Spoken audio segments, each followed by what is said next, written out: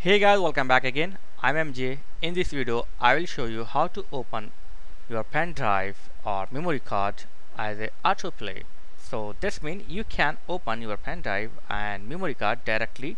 So you don't need to go to your this PC or my computer to open your pen drive or memory card. So this is an easy tutorial. Just go to your setting here and now click on devices, then select the autoplay.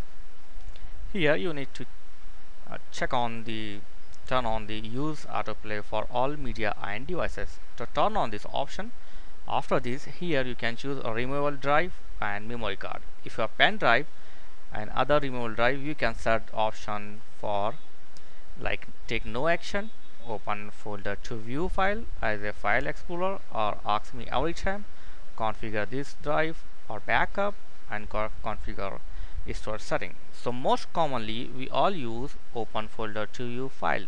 When you set this option, your pen drive will directly open, so you don't need to go to my computer or this PC to open your pen drive. So it will open directly when you attach your pen drive to your PC. The same thing here for memory card.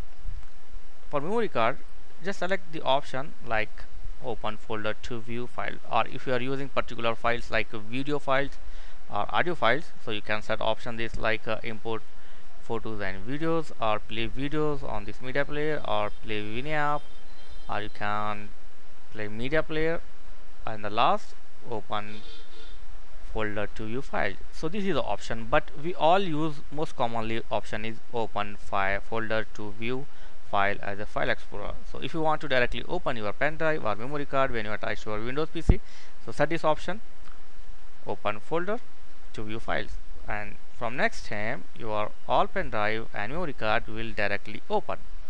So that's it for today. Hope this video help you. If you have any better idea, you can share in comments. Thanks for watching. See you in next video. Please like, share and subscribe. Thank you.